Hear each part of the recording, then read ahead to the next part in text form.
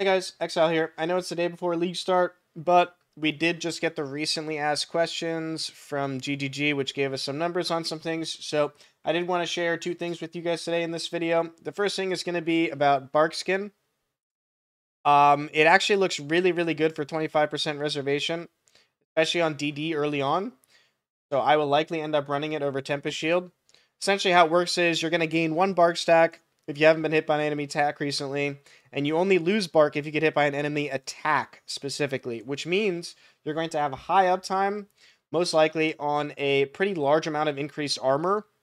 And even if you lose bark stacks, you're still getting chance to evade. So it's not really even that bad to lose stacks. But the main reason I'm really, really interested in this is if I'm at 10 bark stacks, I get hit by something that procs my castle damage taken, and then maybe it's an attack and I lose 5 bark stacks.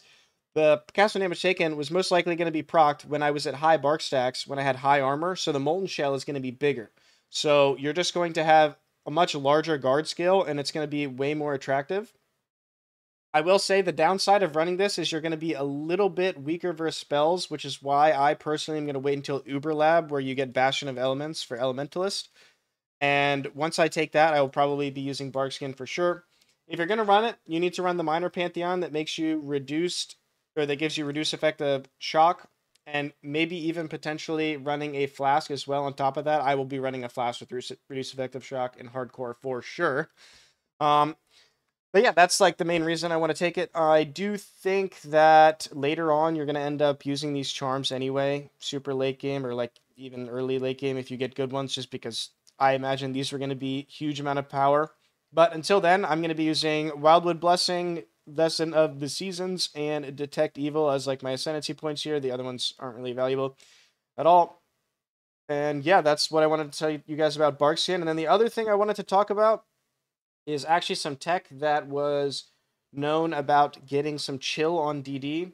I will say it's probably going to be like the last 3 or 4 points on the build in general, but you can take Glacial Cage here. It works on anything, actually, not only DD. Glacial Cage here plus the Mastery that gives you chills from your hits, always reduce action speed by at least 10%. You can run this and then run any item with a little bit of cold damage on it. So you have a couple options for that. You can use a Searing Exarch Implicit on Helmet, adds flat cold damage to spells. You can also use a Jewel or any other way, maybe weapon you get it somehow luckily, and you'll just get some free chill as an Elementalist or pretty much anything.